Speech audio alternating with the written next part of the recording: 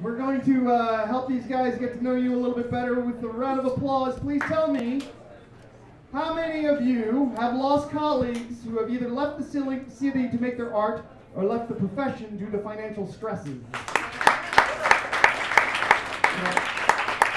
How many of you have worked in a space that is closed in the last 10 years?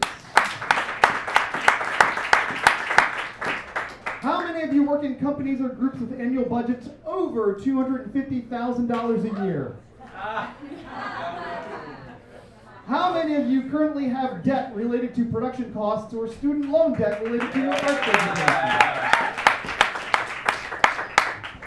How many of you can cover your rent by only working a temp job 3 days a month like some did back 35 or 40 years ago? How many of you here promise to vote not just in the general election on November 7th, but also in the primary on September 12th? Great. Welcome, everyone. Thank you very much for coming. We made a gap in the center there, so if you want to come down, that's great. We have 2 microphones here for your use. Quick little thing, we're going to have 2 minutes. At 30 seconds, you're going to hear the bell. Right before, at 1 minute and 30 seconds, you'll hear the bell. At 2 minutes, you'll hear the concertina. We are short on time, so I'm also going to start yelling at you if you don't stop. Okay, great. So, here we go. Icebreaker question. We want to know honestly where you stand on things, using the name of the restaurant only. Where can you get the best pizza in New York City? Starting it down on the end and working our way around. Pizza Arte?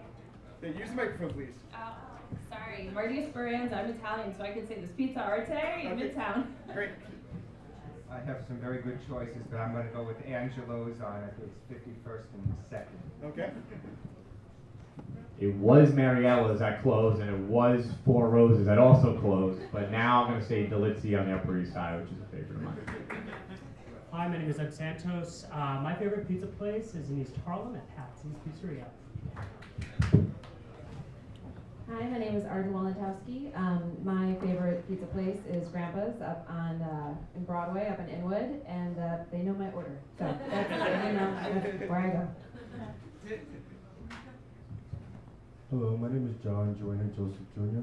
and my favorite pizza spot is the Dollar Pizza Shop on 14 and Nostrand. I have here the correct answer is anywhere but Kiss My Slice on 40th and 8th. Anywhere but. Okay. Here we go. The first topic for this panel is the cycle of gentrification. There's good and there's bad to gentrification. When indie theater comes to an area, restaurants do well, bars do well, and the increased foot traffic can help make safer public streets. But we also create tensions and push people out of the area. The cycle of gentrification is complete when the creative class is priced out of the area. So here's a 2-part question. What can indie theater people do to be good citizens when they move into an area? And what can you do to help us stay and be vibrant parts of the diversity in your districts? You have 2 minutes to respond. Can I start? Yep. Okay, wonderful. First of all, thank you so much to the League of Independent Theater. It's such an honor to be here. My name is Marti Speranza. I'm a candidate for City Council District 4. For those of you not familiar with the district, it starts at 14th, goes to the Upper East Side. It does include a lot of Midtown, so an area that's certainly dense with independent theaters, and as you know, a lot of luxury towers going in, and as that happens, it displaces not only residents, but small businesses. Small business is a passion of mine. I am a former small business owner myself. Prior to launching this campaign, I ran a program for the city called Women Entrepreneurs New York City. We worked specifically with women from underserved communities to help them starting and growing their small businesses. I certainly understand the importance of preserving the fabric of our neighborhoods in terms of allowing these small business owners to thrive. What we can do is support them, shop at them. I'll give you an example. In Stuytown, there's a very popular bagel shop called Essa Bagel. When I have been up and down the district talking to residents and small business owners, And Michael Wenzelberg said to me, you know, I don't think there's going to be any small businesses left in New York City in 20 years. And that's a scary thought for all of us in the room. But the reality is that the city needs to support our small business across the city. That's right.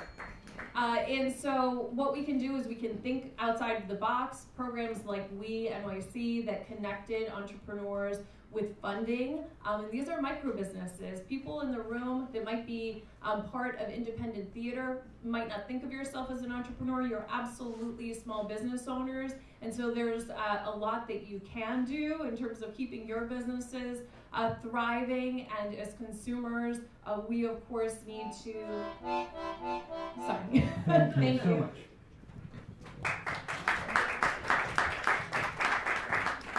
Hello, my name is Jeff Mailman, and I'm running for City Council District 4 as well. The first part of your question is, what can you do to be good neighbors? I think you are good neighbors already. I think this community treasures the local businesses, and that's why you're looking so hard to find space so that you can stay. Oh, is it off? Put it out your mouth. Oh, There you sorry. go. Okay. Okay. But I hope you heard that first part.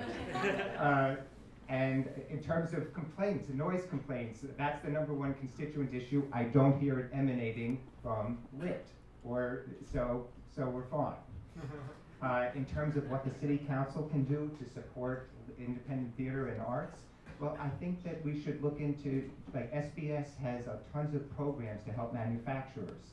There's special zones, financing, there are people to help small manufacturers find staff to hire and to expand. And I want to explore to see if SBS is providing those type of services to the cultural groups and to theaters. I think that's a big step that we can take. And in terms of finding space, as you said, that's your #1 priority, so that would be my #1 priority. I think I would look to partner with cultural institutions in the district and throughout the city, and perhaps in exchange for investing in capital improvements that the schools desperately need, we can maybe work out a shared space arrangement. This is just one option that I would look to explore. I'm going to be accordion. So my name's Keith Powers. I'm also a candidate for the 4th Council District. Thank you guys for having me. I was a last-minute addition, so I get the written name tag, but I appreciate you guys giving me the same audience. So I grew up just about 10 blocks from here in Stuyvesant, Peter Cooper. So I remember the East Village when it was cool, I guess, and when it was hip. And before it got expensive for a lot of people to live here, and the people who really were the fabric of the East Village and made it sort of the place where it was a destination for people to come for the arts and culture. So I watched sort of the transition myself, and in terms of the question about good neighbors, I agree with Jeff, which is you guys are good neighbors, no question about it. The question of gentrification and tackling gentrification, it's prices and affordability. So we have to tackle on the real estate side and the business side, the question of how to preserve businesses and independent theater spaces, art spaces. On the side of housing, we also have to make it affordable for people to live here. The East Village should be a place where people can continue to live here and grow and raise families and so forth. So I'll take both of those. On the cultural space question, I think it's partially a land use and zoning question. I think we can incentivize more cultural space when we're using the land use process. I think we can create special, we have benefits and density benefits already that exist. If you build a school, a community facility, if you do all sorts of other things, I think we can really strengthen the density bonuses around creating arts and cultural space, put it at an affordable rate, and we can also give things like tax breaks to developers for also building the kind of space that we're looking for. So I got 30 seconds. So I think that's a big part of it. We also have to drive down prices around the way places where people live. One, preserve good affordable housing, like the rent-regulated apartment I grew up in. We have to keep it rent-regulated. We have to create actual new affordable housing that's actually affordable. We can't make affordable housing, call it that, and then people can't afford it once they are ready to sort of have a family and grow. So real affordable housing, and then on small businesses, I think these take, I'll leave it at that. I have a small business plan, I'll talk to you guys about it. Thank you. Hello, my name is Edward Santos. I'm here running for District 8, which is East Harlem in the South Bronx. In terms of the first part of the question, what can we do? I think just being out in the community has always been a great idea. when I was a teacher in East Harlem, we had artists come in and show students how to do certain aspects of their art. I remember when I was a teacher, improv artists came to me and taught me how to present better, and I started taking a bunch of improv classes through UCB and Magnet Theater. So for me, I think just being out in the community and actively going out to different places, whether that be schools or small businesses. I know so many small businesses out there who want to have really unique art on their walls and they don't have anything. So it's really, I think, it's going to be a combination of the artists just being out there, putting out their work, and then also just knowing where to connect people. In terms of the second question, things that I want to do is just make sure that we have affordable housing in the community. So when I think about that, I think about PS 109, which is across the street from where I live. And I don't know if all of you know about PS 109, but it used to be a school, and it converted to affordable housing units specifically for artists and those individuals who work in the arts. And I remember the process of applying. You had to have a video if you were, I was a clarinetist, and clarinetists can go and do a video. And I think PS 109 is a model of what we can do in this city. It's a great space to see theater and see art, but also keep things affordable for the city. So thank you.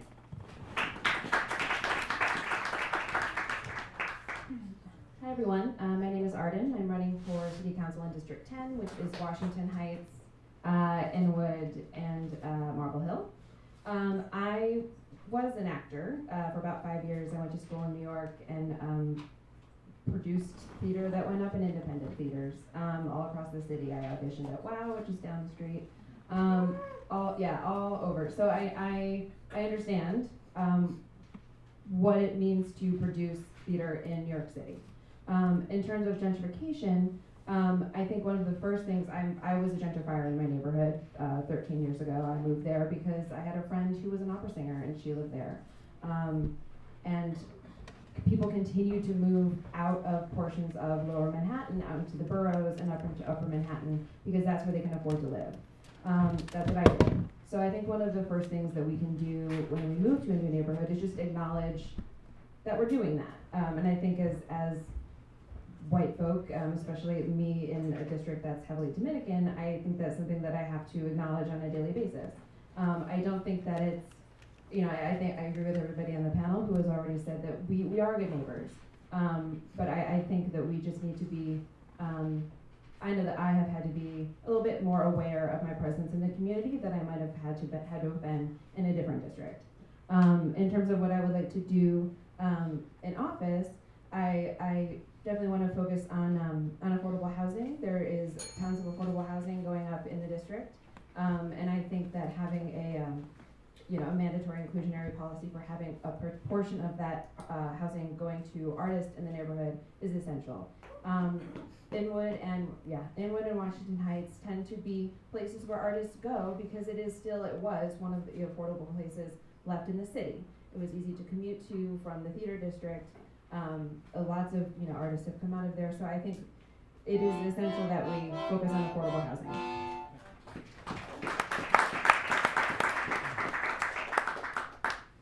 Hello, again, my name is Joyner Jr., and I'm running to represent the 36th District of Bedford-Stuyvesant in Northern Crown Heights.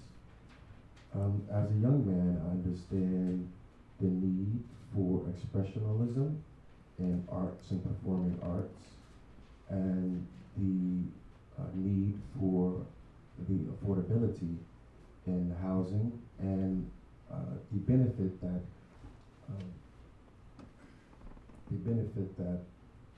performing arts and art has. I developed what is called the Equal Living Cost Rights Law. Well, it's a petition, and if I was elected, I would want to see it enacted into law, which calls for 50% of units that developers bring to City Council, 50% of the units within residential buildings would have to be put aside for low income and low income affordable for youth and adults. Gentrification is not a black and white issue. It's a money issue. And so we have to focus on how we can bring finances to residents and invest in residents. One way of ensuring that that artists can bring their talent into their district is to work with community boards, and also ensuring that space is utilized by working with the community board. Developers come to community board to get approval, and so this is where opportunity lies to fight for affordable housing. Thank you. All right. Thank you very much, candidates. We're going to move right along to our lightning round questions. So raise your hands if you are willing to be a co-sponsor to Ben Kalis' City Spaces initiative to create searchable database of unused or underutilized city-owned spaces. Thank you very much. Raise your hands if you will clearly and visibly list your stances on issues facing indie theater and performing arts on your web campaign's website and literature. Raise your hands if you support expanding the theater sub-district fund to include arts organizations with budgets below $250,000 a year. You support the promotion of indie theater to the more than 61 million visitors coming to New York City every year. You can commit to working with the league to create new non-traditional spaces suitable for indie theater performances in your district. You support campaign finance reform and getting money from PACs, super PACs, or special interests out of political campaigns at all levels. You support New Yorkers for Culture and Arts request to increase the funding by $40 million in the city's budget. Our second topic for this panel. May I just say one Yes. I was the only one who didn't raise my hand about the union and PAC questions. I just want to say just briefly, I'm participating in the city's matching funds program. So what it does is it places caps. It doesn't say you can't take from unions or PACs, but it places caps. And it's a world-renowned program, the best in the country. And so that's why I didn't raise my hand to that question. All right, thank you, Jeff. All right, so the second topic for this panel relates to planks 5 and 10, which cover housing and the creation of cultural districts. As had been mentioned in 2014, the El Barrio's Artspace POS 109 was created, which gave us 89 units of affordable living, working housing for artists and their families. But last week, Governor Cuomo announced a proposed $1.4 billion Vital Brooklyn project in central Brooklyn to get more affordable housing, parks, and athletic fields, but no mention of anything arts related in that proposal. So, player's choice question. Where in your district might you create a new cultural district and why? Or, where and how might you create more live workspace for indie theater artists in your district? You have 2 minutes to respond. Thank you so much. So certainly affordable housing is New York City's greatest challenge, and I think when we're looking at that challenge, it's also important to recognize the tremendous impact, economic impact that the arts have on the city. So you mentioned the 60 million tourists coming in, many of them to see off-Broadway shows, independent theater, and the impact of those people coming to our city is really tremendous. What you have is, a sad state when the independent theater is employing, tens of thousands of people, and yet it's 1/4% of the city's budget that goes towards the arts. So clearly there's an issue in terms of prioritization. There needs to be more resources available for those in the arts so they can continue to be successful and thereby make the city successful in its arts programming. Of course, affordable housing, it would be great to see, complexes like Manhattan Plaza on the west side, on the east side. So I would advocate for, in the Midtown East area, there are lands, we should definitely be looking at both underutilized and undeveloped city-owned properties to create those sorts of not only housing, but performance and rehearsal spaces that are so desperately needed to maintain this culture. New York City prides itself on being the cultural center not only of the country, but of the world. So it's absolutely essential that serious dollars go behind these efforts. This isn't optional. This is something that's very much part of our city's identity and economic health.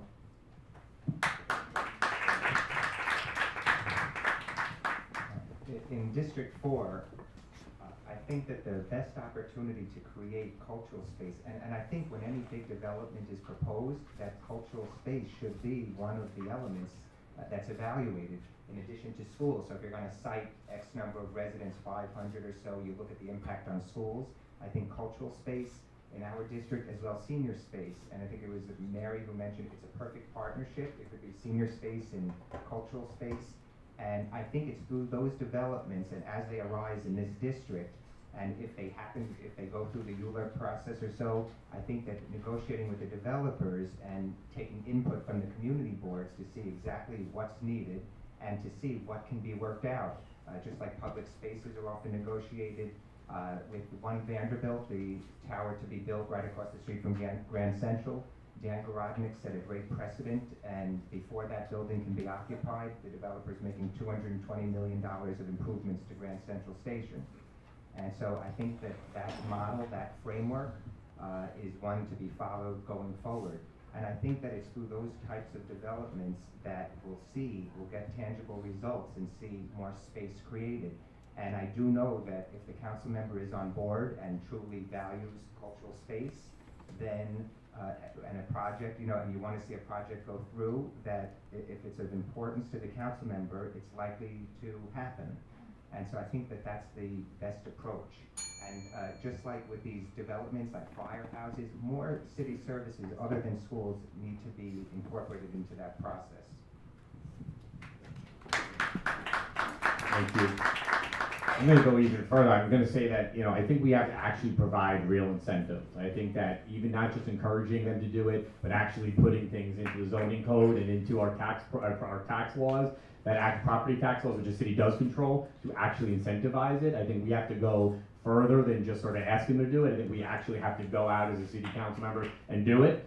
So I think that when we are doing the land use and zoning process, I think we can we always do these density bonuses. We bring these rezonings to us and developers ask us for things and we ask for things back. And I think actually having in the zoning code and also as council members and council candidates thinking seriously about how to use our land use process to incentivize cultural space. We like all the stuff that we put in as visitors, but also making cultural space at the front of priority in terms of what we ask for when they build space. I think that's one, and then also really looking at our property tax code about whether there are other incentives we can give to build affordable housing, but also to build space in the bottom of it that can be cultural and art space. So I think we can even do more than encourage. I think we can require or at least incentivize.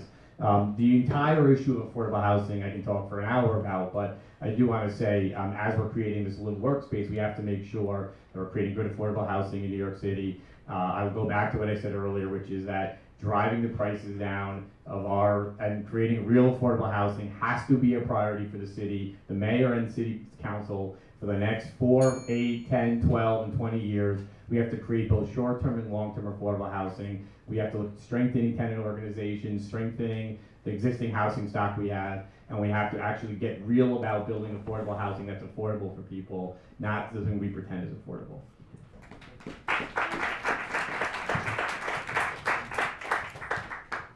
First I want to say I'm disappointed in Andrew Cuomo's inability to put in art in that budget in Brooklyn. It's very sad to think that that's not part of every single aspect of renovation that happens. The first part of the question is, where can we create some cultural districts and corridors? In my district in East Harlem and the South Bronx, we have a bunch of these different business corridors on 116th and 125th Street that I think are so interesting. When I was an improv actor, I used to go under Triple Crown and be able to do this free stuff and take my friends and do shows there. And I find that ability for a public/private partnership to be really interesting.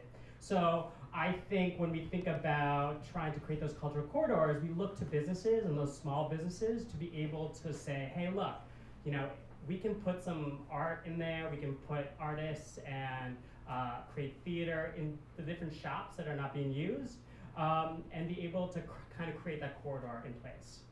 The next part is, where can we create the lived workspace that's affordable?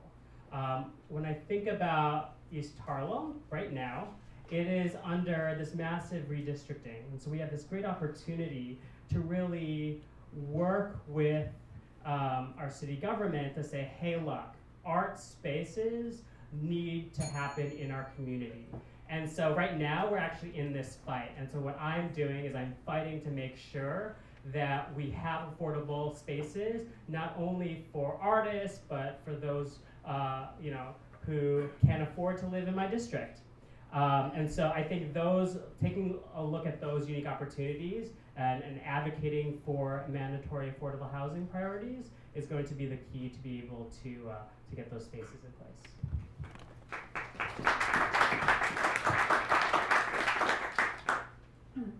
I want to echo what Edward said about concern regarding the governor's inability to put arts funding in the Brooklyn project. That's where it starts. Artists need money, independent theaters need money. If it isn't budgeted from the beginning, it's really hard to get down the road. It needs to be in there. When we're talking about affordable housing up in District 10, District 10, Washington Heights, Inwood, has one of the most concentrated, if not the most concentrated, amount of rent-controlled or rent-stabilized apartments in the city. They need to be protected, and whether that means going, making a big loud stink to Albany and saying, you need to protect our affordable housing here in the city, whether that means making sure that developers, if they come, put in affordable housing units in their buildings. That's important. I think touching on point 10 of the platform, I think one of the most an important thing we can do to help make New Yorkers aware of the independent theater community is by naming things and putting plaques on things and naming streets, because it's things that people see. People can appreciate something that they don't know exists, that they can't see on a daily basis. And if they see a name on a street, absolutely, they could look it up and see what is this person's story? What did they contribute to my community? I would totally support that. In terms of cultural design, districts, one of the other things that District 10 has a lot of is parks. So there's no reason that Shakespeare in the Park, that kind of thing, can only happen in Central Park. They need to be fixtures and foundations in our communities. We need to use park spaces and build community centers for our artists to be able to work.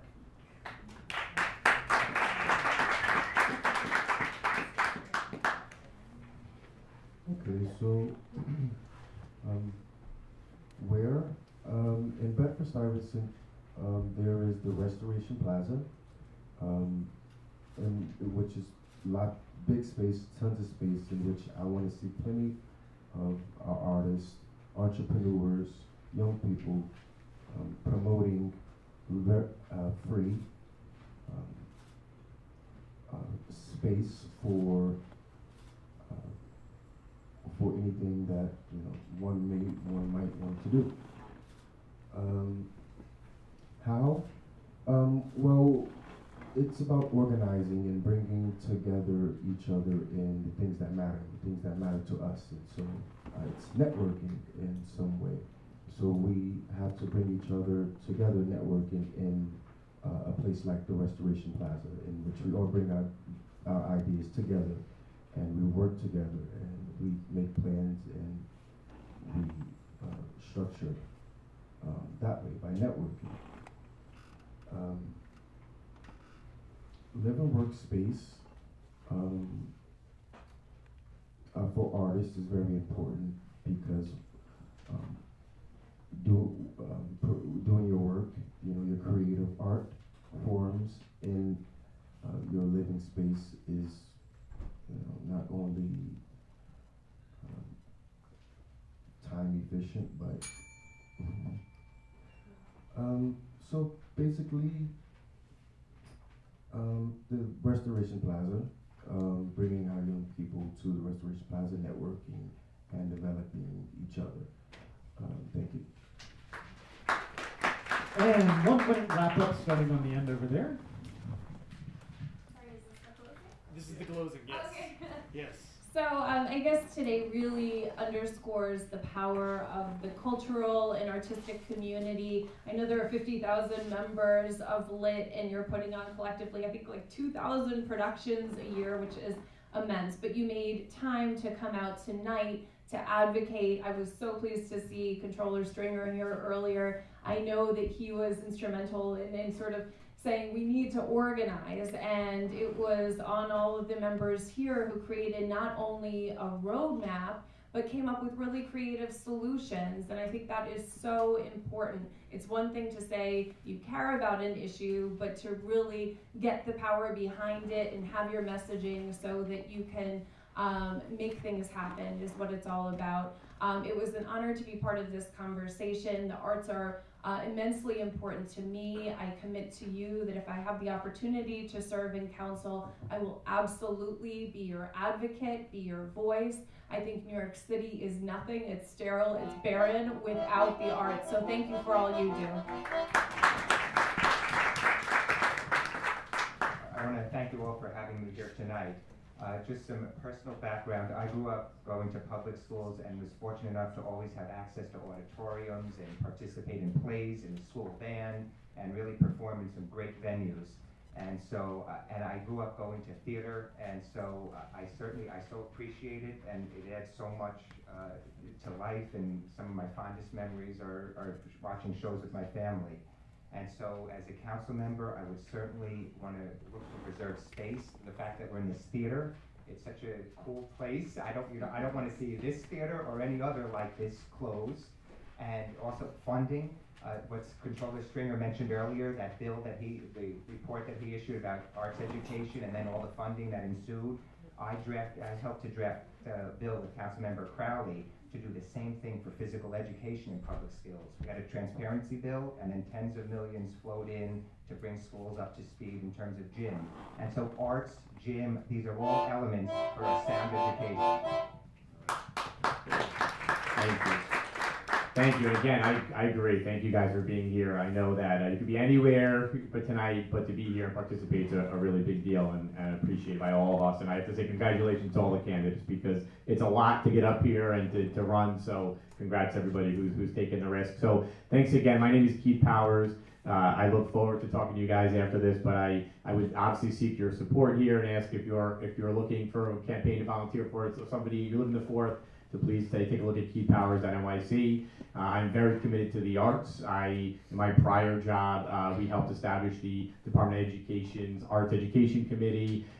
We had worked on legislation around the Council of Arts. And actually should say I'm being supported by Councilmember Ben Kalos, who has your legislation on the city spaces. I'm very proud of that. I think Ben knows we can work together around issues around creating cultural art space and supporting small businesses and entrepreneurs. So very proud of that. I will leave it at that. Thank you so much. I look forward to seeing you guys out there on the campaign trail. Thanks for being here tonight. Hello again, my name is Edward Santos. I just want to thank LIT for just taking the time to organize this. I grew up in a working class immigrant family, and when I'm city councilman, I want to focus on good schools for kids, good jobs for people, and affordable housing for everyone. Believe it or not, English was my second language, and my mom basically put me into musical theater so I could speak English, and it was this amazing experience for me. So I know how arts can make New York City better. In fact, I think artists are the lifeblood of New York City, and I look forward to your support on September 12th. Thank you.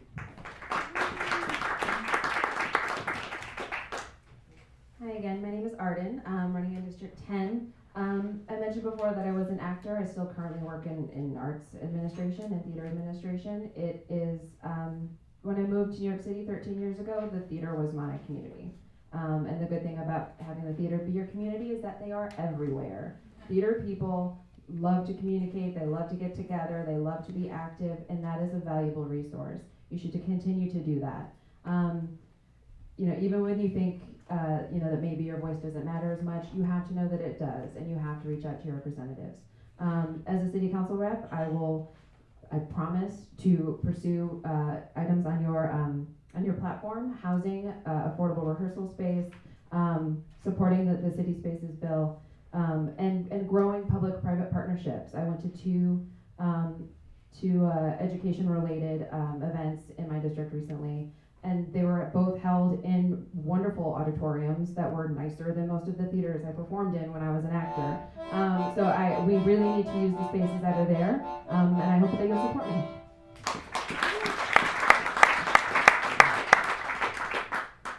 Hello, thank you again for having me here. Thank you, LIT, Guy, directors and producers, actors, young people. You know, keep up the good work. And we have to stick together so we can ensure that our work transitions into the next generation. And I grew up watching movies like Chorus Line, Rocky Horror Picture Show, and I understand how theater, performing arts, and art is a social development for young people and for adults. And our young people need to be